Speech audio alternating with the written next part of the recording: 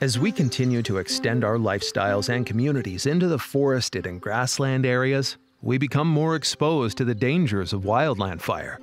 Even so, it is possible to live safely and resiliently with wildland fire. FireSmart principles mitigate a home's vulnerability by taking proactive action on our properties to reduce wildland fire risks. By addressing the home ignition zone, which includes the condition of the home out to 30 meters from its perimeter or any attached structures, you can reduce the potential for home ignitions. The residents of Aspen Street are taking proactive steps on their properties. Hi, I'm Levi. We must reduce wildland fire risk in our neighborhood. I've created a 1.5 meter non-combustible surface in the immediate zone around my entire home.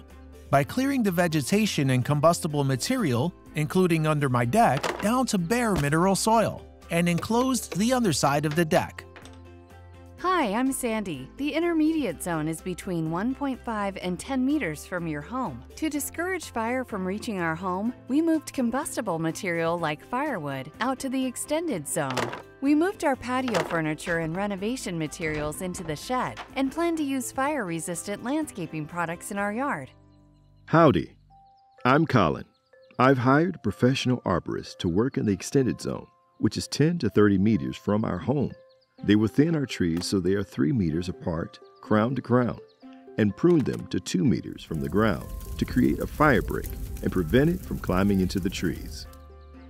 Hi, I'm Marie with the local fire department. The residents of Aspen Street made great FireSmart choices in their home ignition zone. Properties that extend beyond 30 meters need to keep applying these same principles, like pruning remaining conifer trees and clearing up dead and woody debris.